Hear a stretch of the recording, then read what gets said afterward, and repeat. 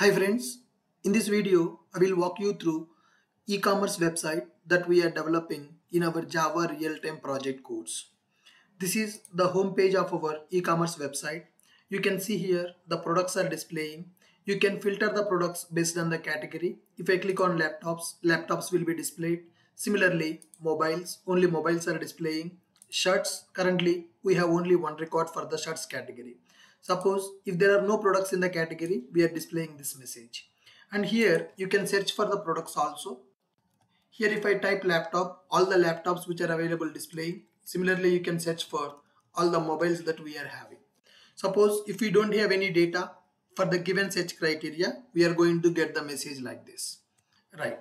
And you can click on search, the records will be displayed here. And if you observe, currently there are no items available in the cart status is 0. And whatever the products that you want to purchase, you can select that product and you can add the product to the cart. Click on add to cart. When I click on add to cart, the product is added to the cart and cart status got updated. I'm adding one more product to the cart. You can see there are 2 items in the cart and the total cost is 68. If you want, you can go to another category and you can click on add to cart. One more item is added to the cart. After adding the items to the cart, you can check the cart status here. Click on this icon. Here, what all the products you added to the cart, those products are displaying. You can review them.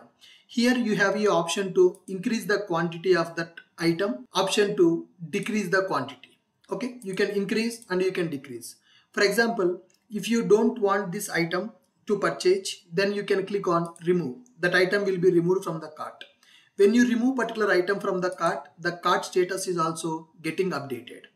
Once you have decided to purchase this product, then you can click on proceed to checkout.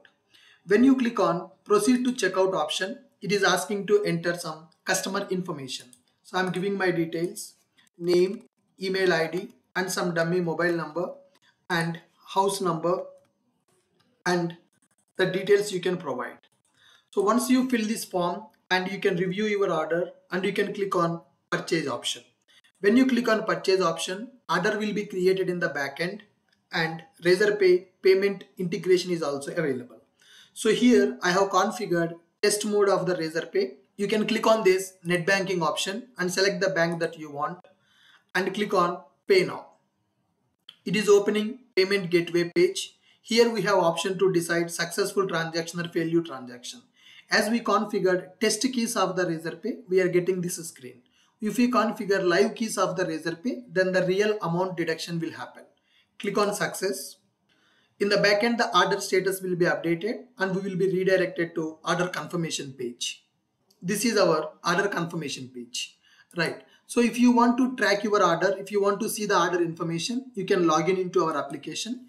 You can enter your details. Once you click on the login button, it will redirect you to orders page where you can track all the orders you have placed and you can view the orders also. So this is orders page that we are getting. Here you can see all the orders we have placed. If you click on view order details, the order information will be available. So this is what the project that we are going to develop, and this project is developed by using Spring Boot Microservices and Angular.